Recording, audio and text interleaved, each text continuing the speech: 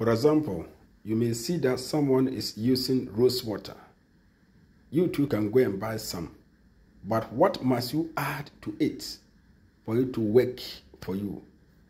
With this, for those who needs breakthrough, you can add bay leaf, garlic, and salt.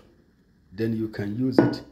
But let's say when you go and buy it and begin to add it to your water and use, you are not going to get any positive outcome.